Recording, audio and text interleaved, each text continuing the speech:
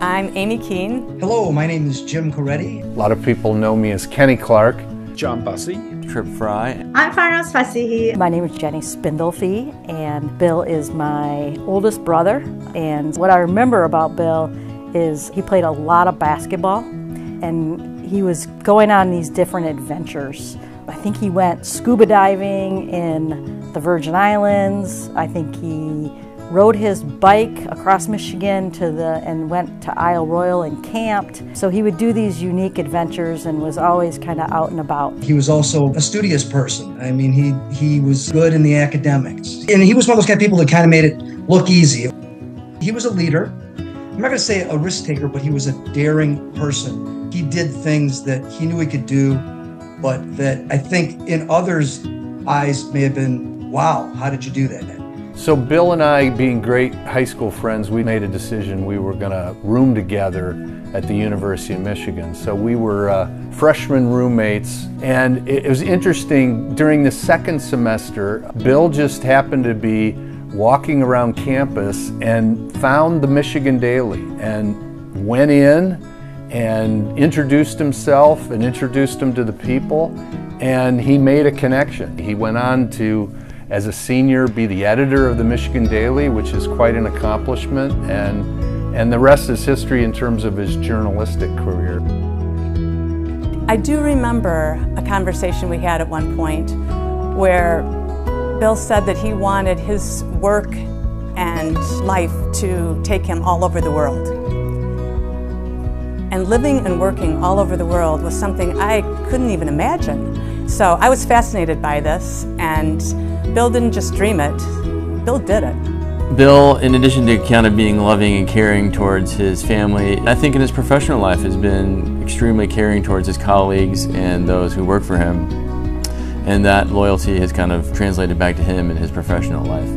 I have been for 40 years an editor and a reporter at the Wall Street Journal, and I know Bill from his incredible work for 2 decades at the Journal. For a while, he was deputy. When I was foreign editor of the paper, he was deputy editor of the paper, so we worked very closely together. But in a whole bunch of other incarnations at the paper, what you see in Bill is this kind of entrepreneurial journalist. Not just having done what he did at the Journal. What he did at the Journal was really quite extraordinary. But since the Journal, kind of going out on his own on climate change, and now with Cypher, and before with Semaphore, writing about arguably the biggest issue of our day, now generationally, is climate change. But before that, what he did at the Journal also showed this incredible entrepreneurial, go-get-em, adventurous spirit. Going off to Japan, becoming deputy bureau chief there, becoming deputy foreign editor of the Journal, then going to become Middle East bureau chief during a war, and contending with the phenomenal demands of writing the story accurately, but also keeping your staff safe. Weighing all of those issues takes a degree of sensibility and maturity that is really just a terrific skill and a terrific thing to behold, kind of when you're witnessing it. And that was Bill. That was Bill making those decisions day after day.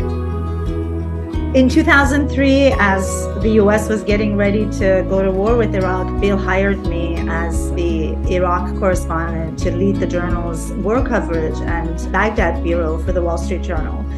And for the almost 4 years that I was in Baghdad under very challenging and life-threatening situations, Bill was really not just my editor, but also my lifeline to the outside world. He was extremely caring as a person. He was very kind and thoughtful, and every single morning around 6 a.m. New York time, I would get a phone call from Bill, to check on me, to see how I'm doing, to, make sure that I was safe.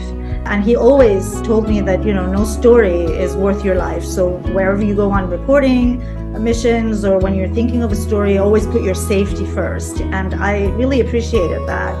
Not only was he a really grounded and great editor in terms of getting us to produce our best work, but he was really a leader in diversity hiring. I feel that Bill was way ahead of the curve, and he really believed in giving young reporters an opportunity and mentoring them. to advance in their careers, and he believed truly and he practiced diversity in his team. I don't know any other editor who was as thoughtful and such a leader in the diversity hiring that he did at the Journal.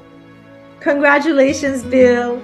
This is such a richly deserved recognition and award, and I'm hugely honored to be able to participate in recognizing you for the wonderful, caring editor, journalist, and friend that you've been. Congratulations, Bill. Congratulations, Bill. We're really proud of you.